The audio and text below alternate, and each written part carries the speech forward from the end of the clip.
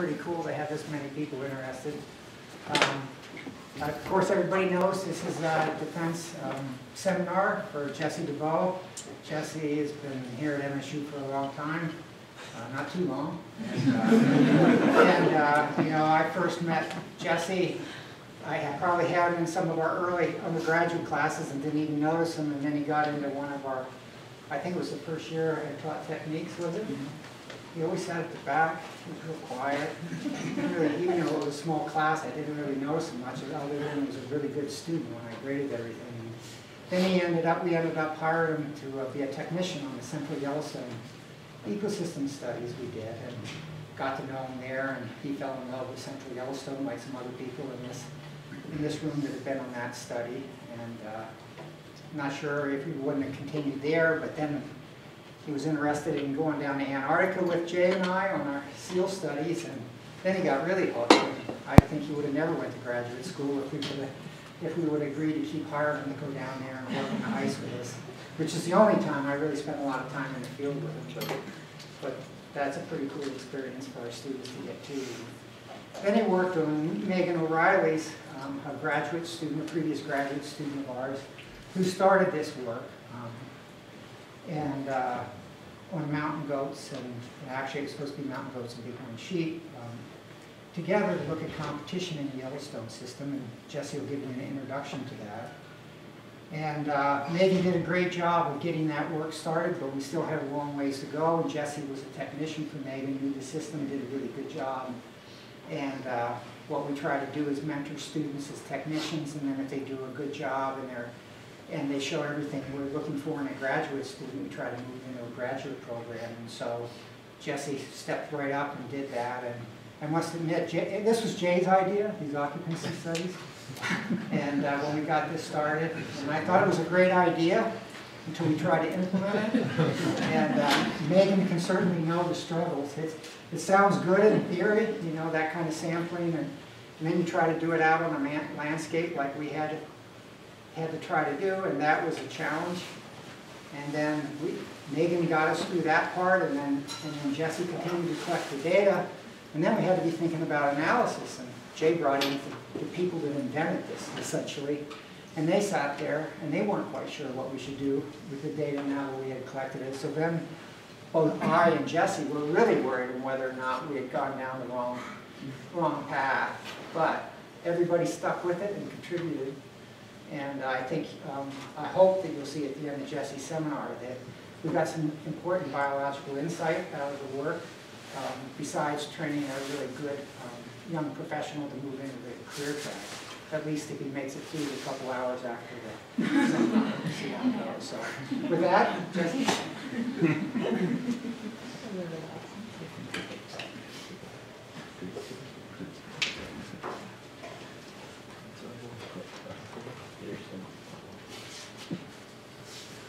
Thanks for that introduction, Bob. It certainly has been a pleasure working with Bob on his various projects and being mentored by him as well.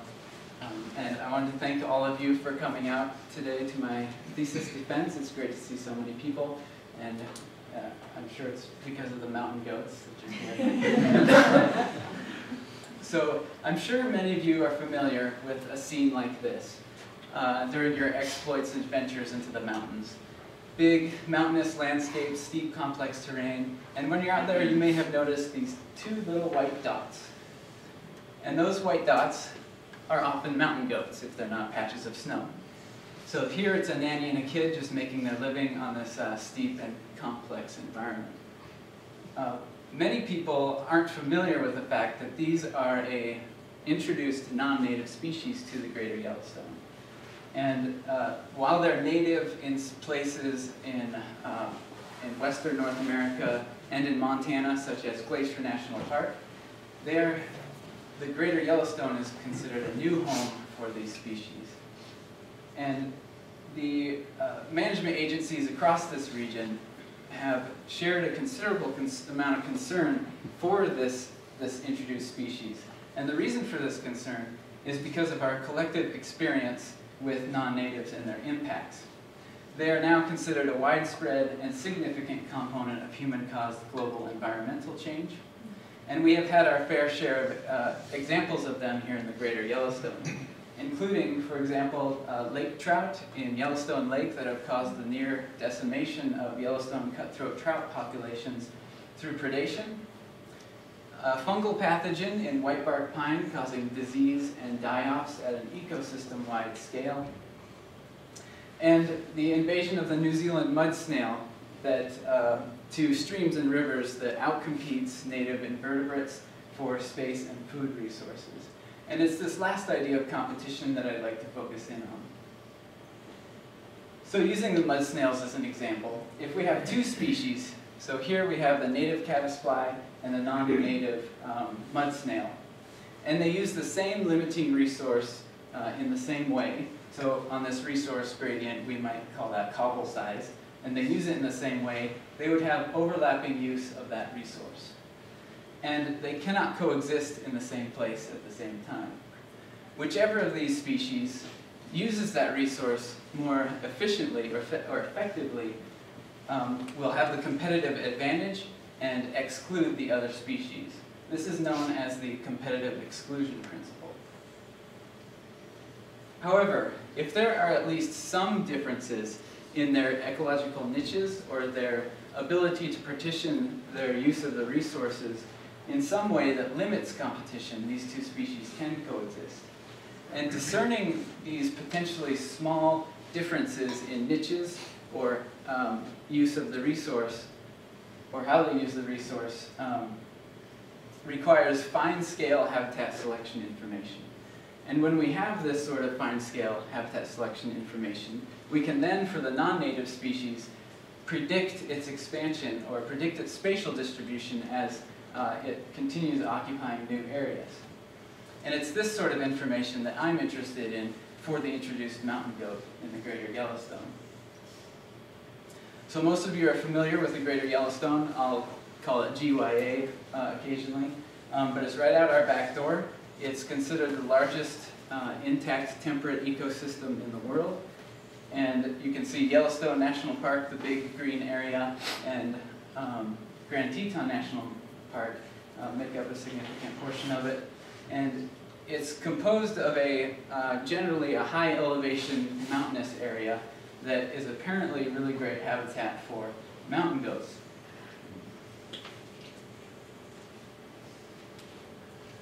From the early 1940s to the early 1970s, 170 mountain goats were released across 9 sites in the GYA.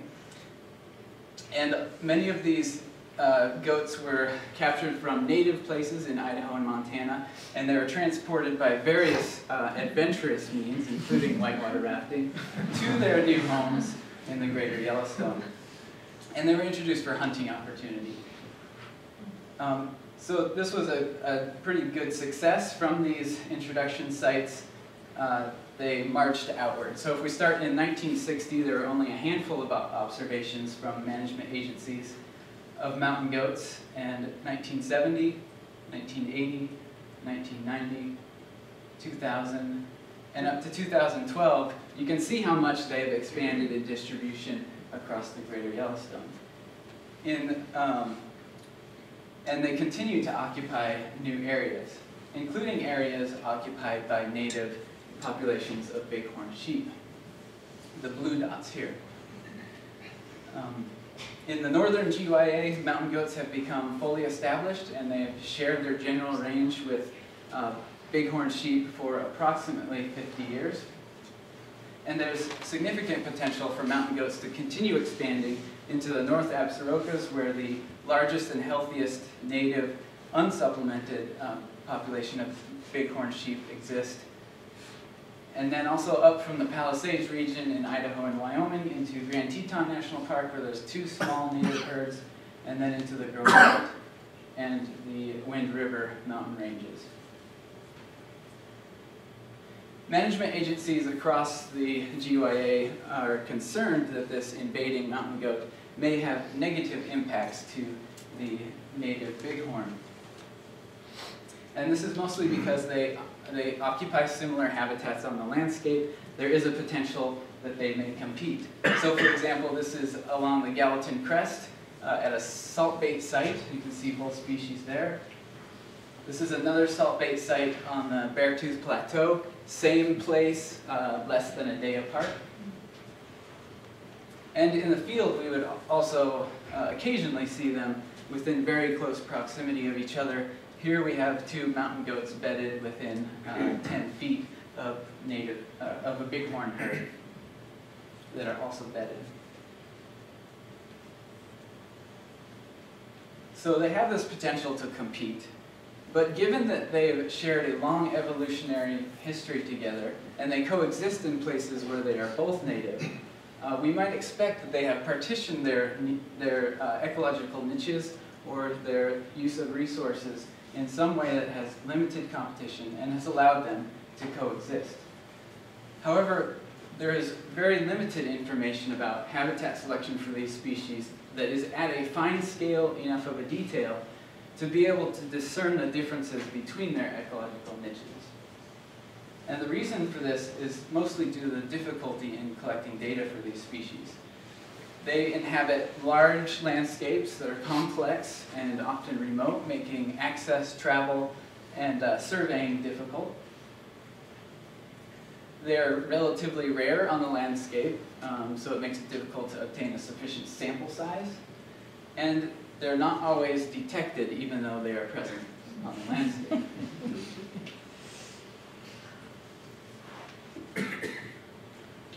So how do we collect habitat selection data? Well, we could use some traditional methods, which include aerial survey data. And this is often collected by management agencies across the Greater Yellowstone. Or we could use GPS telemetry data. You can see the white GPS collar on this mountain goat. However, we were particularly interested in an alternative, more rigorous method, and that is McKenzie et al.'s occupancy sampling techniques and modeling. So this technique, you take the landscape and you can break it up into sampling units. You can then visit those sampling units and survey for both the presence and absence of the species of interest. And with that information, we can then estimate probabilities of detection, which is indicated by little p, and probabilities of occupancy, indicated by the Greek letter psi. And with that, we can make inference to habitat selection. So we wanted to use these occupancy methods, so we essentially retrofitted them in order to understand fine-scale habitat selection for these mountain ungulates that occupy these big, difficult-to-survey landscapes. And so again, I want to give credit to Megan O'Reilly, who was essential in developing these methods for her master's thesis. And so I'll get into those methods in a bit, but my main objective was to use those occupancy methods to model summer habitat selection of mountain goats. And if that went well, I then wanted to predict suitable habitat for the entire Greater Yellowstone to give an estimate of where mountain goats may be if they occupied all their habitat. And then I wanted to estimate the total abundance that might be supported by that habitat. So to do this, we selected two study areas in the northern GYA, and these were two areas we felt captured a range of variation in mountainous terrain, as well as had well-established populations of mountain goats that are sympatric, or they share the general range with bighorn sheep. And they've been sharing that range for about 50 years in these locations. So for summers 2011 and 2012, we spent in the Gallatin Crest region in the northwest corner of Yellowstone Park and in the Gallatin National Forest. And in summer of 2013, we were in the North Absaroka study area in the northeast corner and in the Gallatin and Shoshone National Forest. For all 3 summers, we collected data from mid-June to mid-October and during the full range of daylight hours. So how did we implement these occupancy methods? Well, we can imagine we have the landscape that we intend to survey, and if we put a grid across that landscape, these grid cells are 100 meters by 100 meters, and I'll refer to them as sampling units from here on out. If we put that on aerial maps on field computers, we took those out into the field with us, and we set out to survey those sampling units. And to do that, we first created a travel route through the landscape that could accommodate a 3 to 5 day backpacking trip. The first survey point was randomly selected within the first 3 kilometers, and then each survey point thereafter was systematically placed every 3 kilometers. From those survey points, so for the second one, for example, we would survey the viewshed of sampling units that was visible to us, and we would document everywhere we detected a mountain goat group, the red dots, and everywhere we did not detect a mountain goat group, the yellow dots.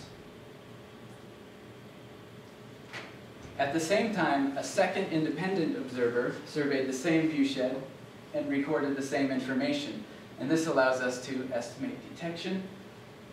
Sometimes both observers would detect the mountain goat group in the same sampling unit, and at other times only one observer would detect the mountain goat group in the sampling unit.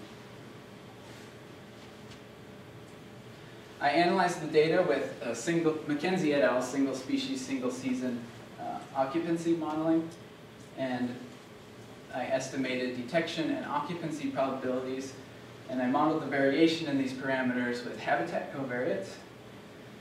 I used the quasi-likelihood version of AIC to rank the relative support of models I was interested in looking at, and also to account for any non-independence in the data.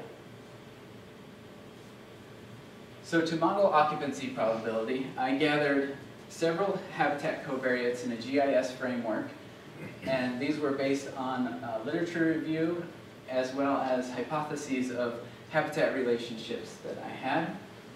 And I arranged them in 4 model suites. And these model suites were used to address specific hypotheses as well as to reduce otherwise large and complex model lists. From each model suite, I selected the most supported models within 5 QAIC units of the top model and included them in all possible additive combinations in a combined model suite. And from that combined model suite, I then selected the most supported model as my model for inference to habitat selection for mountain goats. As part of my analysis, I also wanted to account for the fact that species select different resources on the landscape at different spatial scales. For example, if this blue polygon is a mountain goat's home range, it includes all this mountainous area. And within that home range, they select for these steep terrain sites, the gray polygons. They might be selecting for these sites at a larger spatial scale than they may be for, say, foraging sites, the green polygons. And given that scale-specific relationships have been found to be important in many other species, and they have not been looked at for mountain goats, I wanted to include this in my analysis. So to do that, if we imagine this is the landscape with our 100 meter by 100 meter grid on it, for the spatial scale that I called 100 meters, I averaged each individual habitat covariate raster for each of those sampling units. For the spatial scale of 300 meter, I did a 3 by 3 neighborhood analysis average for each sampling unit. And similarly for 500 meters, 700, and 900. So I had a total of 500 meters, 500 spatial scales that I was evaluating for each habitat covariate. Additionally, instead of assuming that all selection for these resources occurs in a linear relationship, I wanted to lend flexibility to that relationship, and I also, in addition to a linear form, included a quadratic and a pseudo-threshold, which is a natural log transform, for each habitat covariate. All right, to dive back into the model suites, I'm only going to spend much time in the slope terrain suite, and then I'll breeze through the other ones. But the slope terrain suite was included because mountain goats are tightly associated with steep terrain, and predominantly supported in many habitat models of mountain goats is this distance to escape terrain covariate. And it's named in reference to the areas that mountain goats use as refuge from predators, and it measures the distance to the nearest area of a specified slope threshold. So for example, if you have a distance to escape terrain covariate of 25 degrees, everything from 25 degrees to 90 degrees is considered escape terrain, and it measures the distance to those areas. However, this covariate has been variously and often subjectively defined in the literature. In addition, it assumes that all selection for slopes greater than that slope threshold is considered equal quality to mountain goats. So for example, if we have this cross-section of the landscape, some areas have 45 degrees and others have 90 degrees.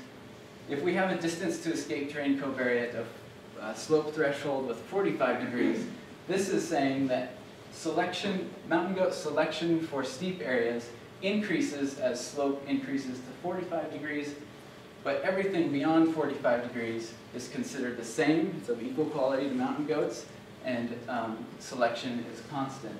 It's all escape terrain. However, what if mountain goats select for intermediate slopes? So this mountain goat likes 45 degrees, but he doesn't like the flatter areas or the steep 90 degrees. That relationship might look something like this. This distance to escape terrain covariate does not capture this. And also, mountain goats may prefer areas with higher variation in slope. And the distance to escape terrain covariate also does not capture that as well. And this relationship is a very plausible thing to happen. And so I had a hypothesis that these two new covariates, the mean slope and slope variance covariates, would better capture this relationship. It would be more biologically meaningful than distance to escape terrain covariates. And so in the slope terrain suite, I compared various versions of distance to escape terrain that have been used in the literature with these new mean slope and slope variance covariates evaluated at the different functional forms and spatial scales. All right, and to breeze through these other model suites, I included a ruggedness suite to evaluate additional terrain-related covariates. A forage suite. Summer habitat models have not, in the previous literature, have not incorporated a summer forage metric in their model, even though we often see them utilizing areas such as this. So I wanted to incorporate that into my models. I included a heat load suite, and this was based on other studies that have looked at mountain ungulates and other areas that have found a sensitivity to higher summer temperatures. And I had a hypothesis that mountain goats were similar based on places that we would find them, the cooler areas on the landscape that we would find them. I modeled detection probability in all models with a pseudo-threshold canopy cover, and this hypothesizes that as canopy cover increases, detection decreases, until there's a certain amount of canopy cover that it doesn't matter how much more you add, it doesn't affect detection, so it levels off.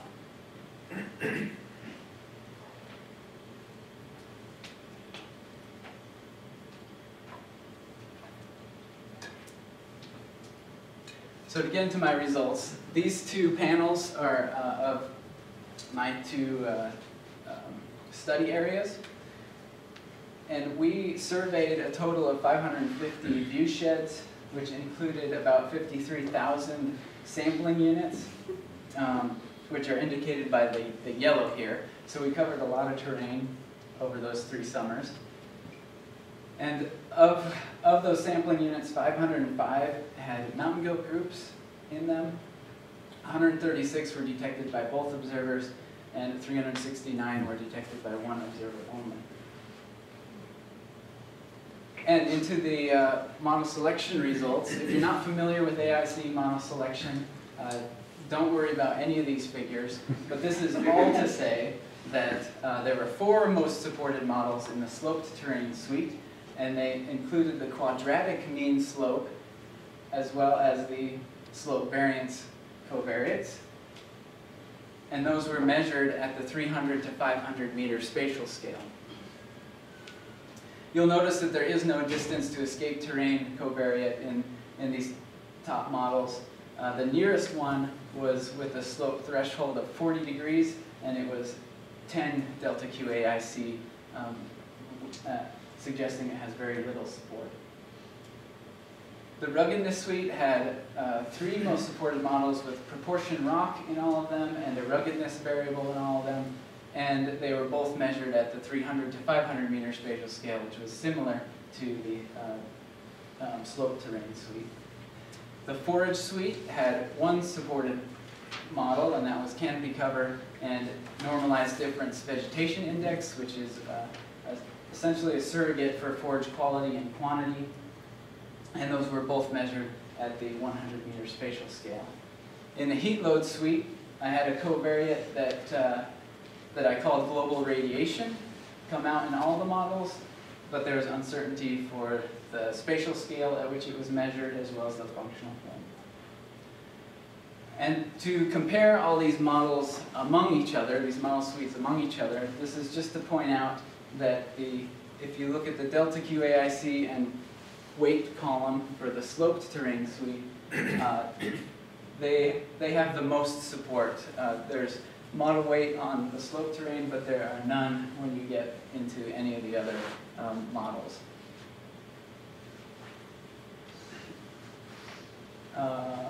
So if you remember, then I took all of these most supported models from each suite, included them in all possible combinations in a combined model suite, and this resulted in 4 most supported models, and there are general consistencies here as well. We had the quadratic mean slope and the slope variance. That one was measured either pseudo-threshold or linear, and they were both measured at the 500 meter spatial scale. Canopy cover and NDVI measured at the 100 spatial scale, and global radiation also at the 100 meter spatial scale, and modeled with either linear or pseudo-threshold.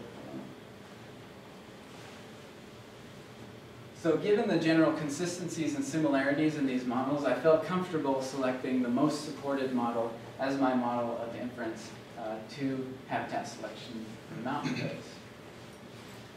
And so to understand what this model even means, I made some prediction plots based on the regression coefficients and holding all other habitat covariates at their mean value.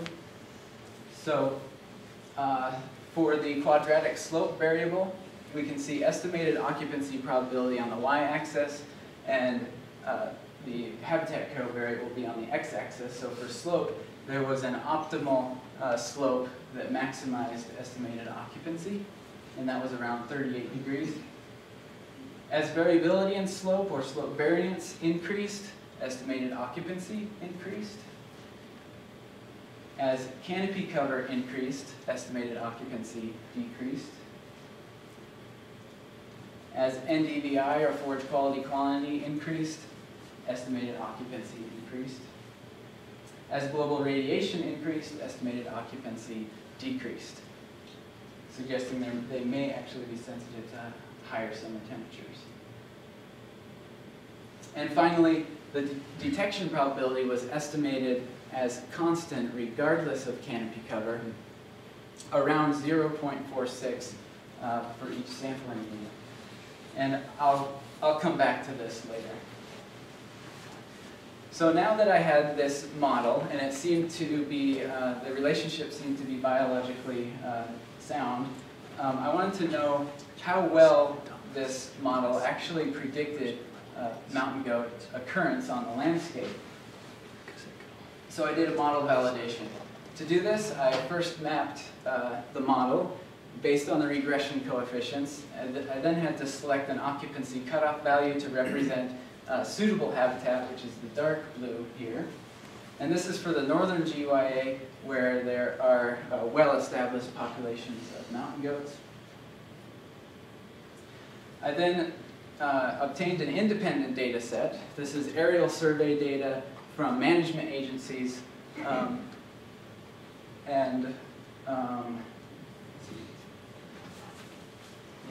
So in using this data, I was aware that there were some spatial inaccuracies associated with the locations.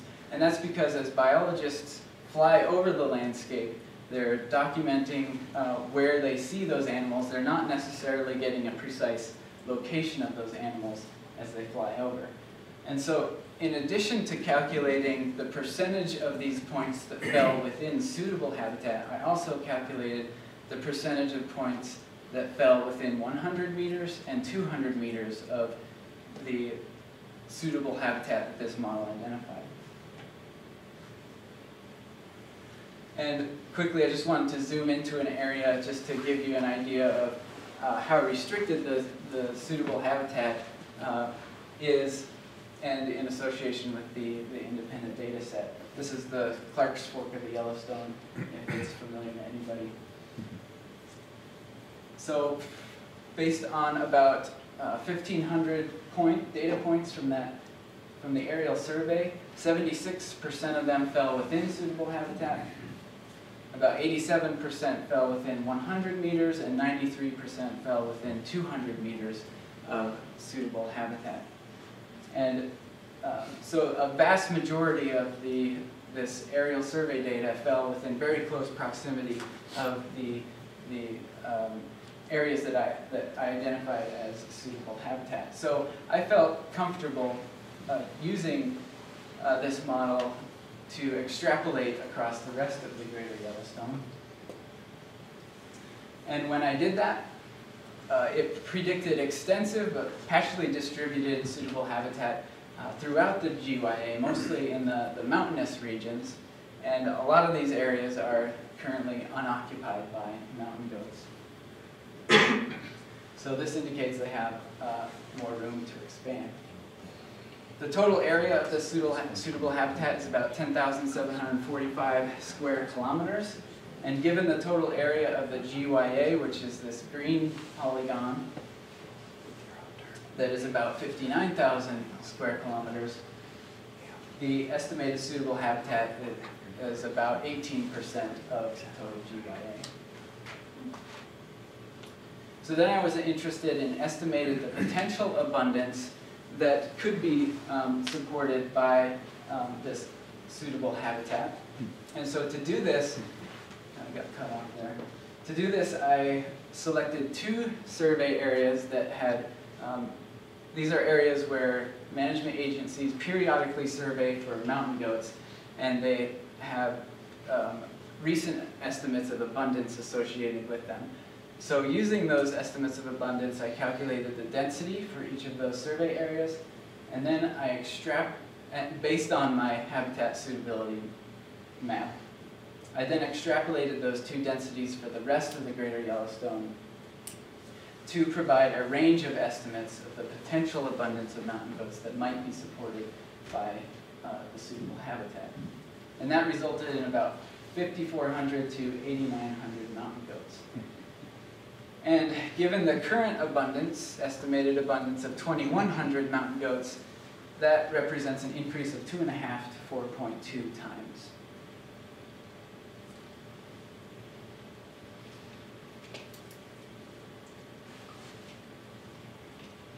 All right, so what did we learn from all this work? What did we gain from this study?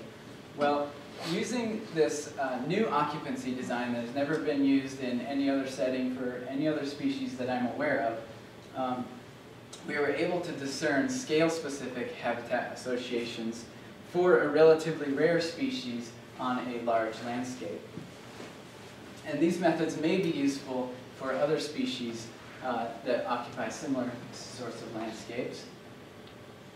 I was able to develop a multi-scale mountain goat habitat model, and there are no published models that have looked at scale-specific relationships, and so I provided new insight into how mountain goats select habitat attributes, and I found that they selected attributes at two specific spatial scales. One at the 500-meter spatial scale, which is about 25 hectares, for the slope terrain features of mean slope and slope variance, and at the 100-meter scale, or about 1 hectare, for canopy cover, heat load, and forage. I found support for the mean slope and slope variance covariates that outcompeted the extensively used distance to escape terrain covariate. And so these variables may be useful for other species that occupy similar sloped terrain areas as well. And I was able to predict the distribution, the spatial distribution and abundance of mountain goats that may be supported in the Greater Yellowstone. All right, so some of you may be wondering whatever happened to the niche partitioning part with bighorn sheep or looking at competition or overlap. Well, as Bob's indicated before, that was the intent of this project. However, bighorn sheep were just too rare, and we weren't able to get a sufficient sample size, and we couldn't model them well. Fortunately, however, we have Blake Lowry, who has joined Bob Garrett's lab and is using a different data set, using a broad-scale GPS telemetry study to address competition and niche overlap between these two species.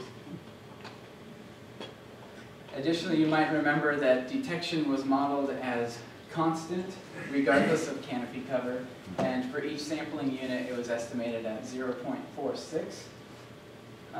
This is an underestimate, and this was an unfortunate compromise we had to make because we used these small sampling units, trying to get at that fine scale selection.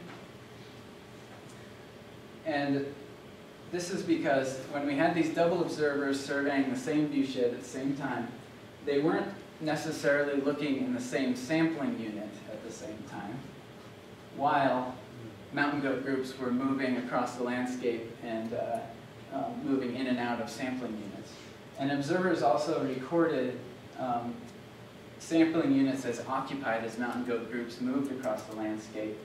And that likely eroded any signal we could have gotten from the effect of canopy cover on detection probability, and also underestimated our detection for the sampling units. So this may have been a disadvantage of of the model, the methods that we used. However, the model validation lends support that the occupancy end of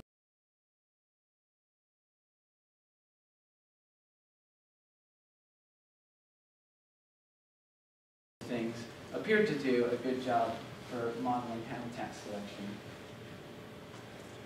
So overall, I felt that we gained some new ecological insight for mountain goats and at different spatial scales, and I was able to estimate the potential extent of expansion in the GYA that should be useful for management agencies across the GYA as mountain goats are predicted to expand into new areas and as they increase in number.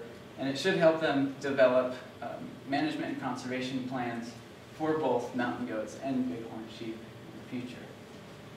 And many of these agencies who are interested in this sort of information are listed here. They have invested in this project, and I extend gratitude to them for their funding and collaboration.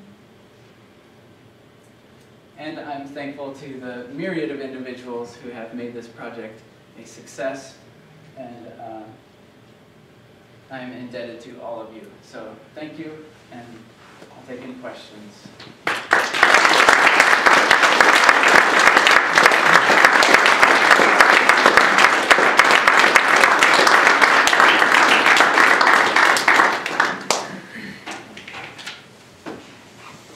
Okay, I'm sure he wants to have as many questions in the public forum as possible now, so There must be a few questions from the audience.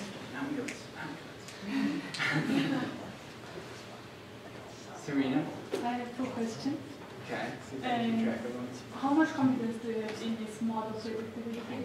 And the second question is that based on your model predictability, how long does it take to get to your result? Like 18% of the development of Well, I'll answer the second question first. I did not look into the amount of time it might take for these areas to become occupied, so I don't really have an estimate for that. Bob might have an idea of, like, based on previous expansion, but it's also depends on, like, how far apart that suitable habitat is. Some areas, like I think in the Wind River ranges, it's quite a distance they have to go to get to that new territory. So, Yeah, we really don't have data to address the speed at which range expansion can occur, but it's very interesting to think that mountain goats were introduced in the 40s and 50s in the northern GYA, and they haven't even gotten through the GYA, and contrast that with wolves that were introduced in the late 1990s, and they're throughout the northern Rockies, throughout the whole northwestern United States. So obviously, mountain goats have a very different potential for dispersal, or at least dispersal rate to occupy new areas. And then to get to your other question, so Serena was talking about uncertainty in the model, which is kind of grayed out here, but associated with all these estimates are confidence intervals, and so there is uncertainty associated with all these estimates. And all of this uncertainty gets put into my model here, and I am still looking into that, to be honest. Going to look at the uncertainty associated with these estimates. So, thanks for that question. Megan? I'm curious, did you end up alternating between single and double observer surveys, or did you guys transition to double only? Or? When we started with Megan, we were trying to figure out what the balance was, how many. I didn't actually talk about that we did single observer surveys. So some viewsheds only had one observer surveying them. With Megan, we were playing around with, do we need double observers every time, or do we need single observers? Pretty much the 2 years after you, we tried to do all double surveys the entire time. Yep.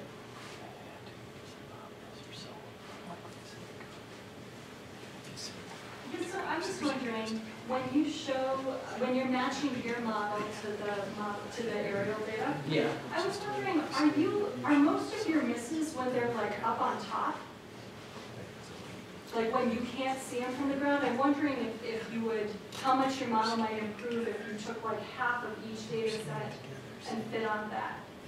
So, wait, say that again, sorry. So when you're missing in your model, when they're seeing sheep outside of where you predict, or goats, excuse me, I'm sorry, tell my eyes. Are your misses when the goats are like up on top? From the aerial survey data? Yeah. I don't know how to look at those. Right. I was curious if you had an idea about how to get that in there, because I want to get that into. Yeah, that's a great question. So why didn't you split your data in half for validation? That's what you're at? That was the other part of the question? Well, yeah, I wondered about fitting on half of each data set and then validating. Oh, I see. Never thought about it. Okay. Why didn't we build models on the Bighorn data set? Oh, yeah, okay. Because so you're saying split my data set into, I thought you were talking about split the aerial data set. No, okay. What I was suggesting was split the aerial data set in half, split your data set in half, and then fit on. Okay. Yeah, we definitely thought about that. I definitely thought about that. But we were uncomfortable taking out any data because the sample size is already so low. And we were having convergence issues with some of the models, so yep, low sample size. So detection, and you explain the process where you winnow down your models for size, and B, you pretty much just said you modeled it as a function of canopy cover? Yeah. Was that just sort of an a priori decision that you only look at that as one thing that might affect it? It was, and it was partly to simplify the complexity of these model lists. But yeah, that's definitely something that would be good to look at in the future. Because it was based on previous literature, but I didn't do any model selection, so I don't know. There could have been other covariates such as ruggedness or something that actually explains that variation better, but I didn't look at it. Maybe distance from observer to cell could be worth a retrospective look, or? It could be, yep. Because we were looking at, we tried to limit how far we were looking. We had a cutoff distance that we looked, but there could have been, I mean, just distance could have a factor, yeah.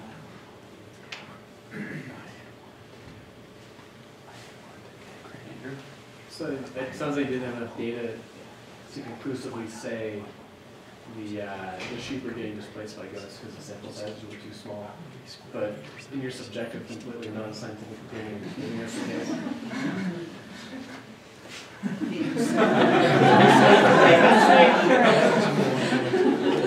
That's a no-no. So I do tend to believe that their niches are partitioned enough. They do overlap. I mean, they will eat similar forage species. They will occupy similar habitats. But I don't think it's enough necessarily, especially during the summer, to actually have an impact. And I mean, I don't know. Based on some of our observations as well, I think we had a total of 4 or something of them within close proximity. And they were all of them were pretty neutral interactions, so it wasn't like mountain goats were actually being aggressive, although there have been documented aggressiveness between them, but I think the majority of stuff is neutral. I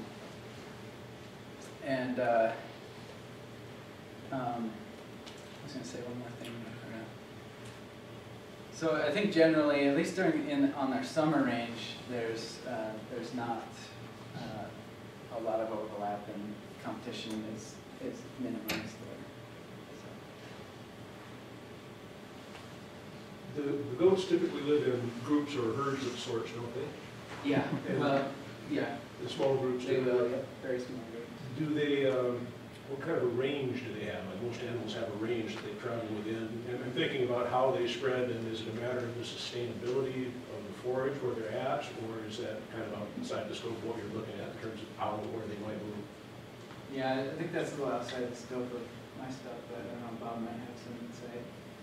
I think the torn case studies help us with that a lot more. I would picture rogue goats moving into a new neighborhood for unknown reasons. Well, obviously, given how slow they've dispersed in over half a century, Yeah. they're more likely to be using a relatively small area and not doing a lot of exploring. Although on that early map, you see there were red dots all the way through the GYA, so there are goats colonizing every place.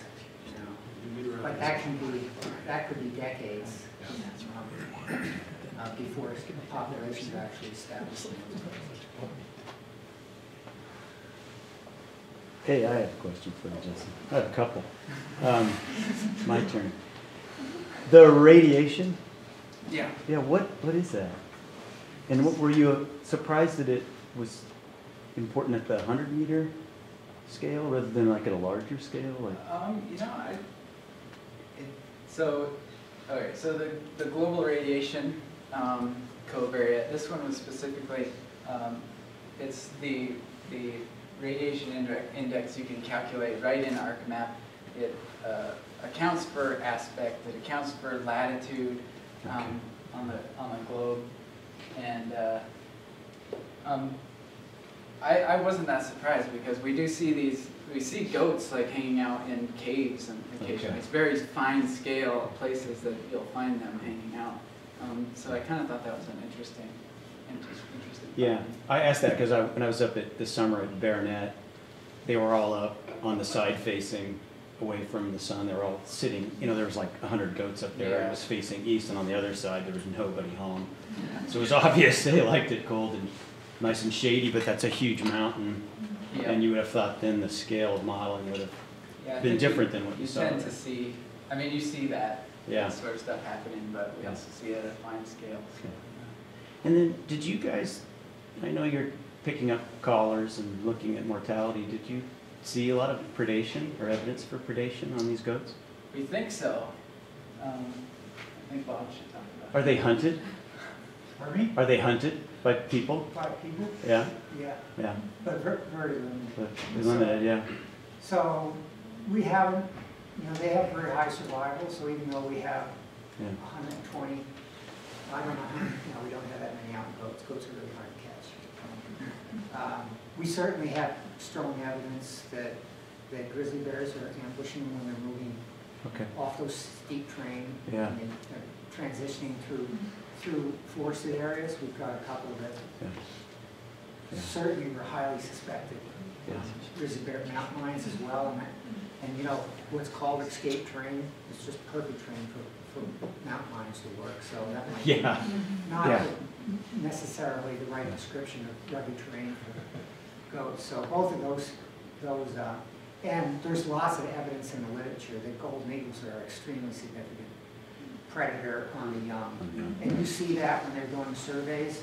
Yeah. They have a bunch of goats or sheep out on the cliff, and a golden eagle comes sweeping into that canyon, and everybody runs like hell.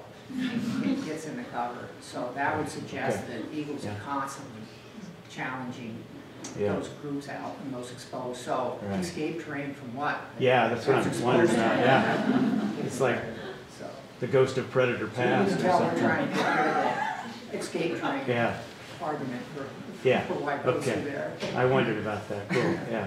Thanks, you guys. Yeah. Okay, well, maybe we better let Jesse move on to the last stage of his graduate career here. And I appreciate everybody's attention and great questions, and thanks a lot for everybody attending. Well done.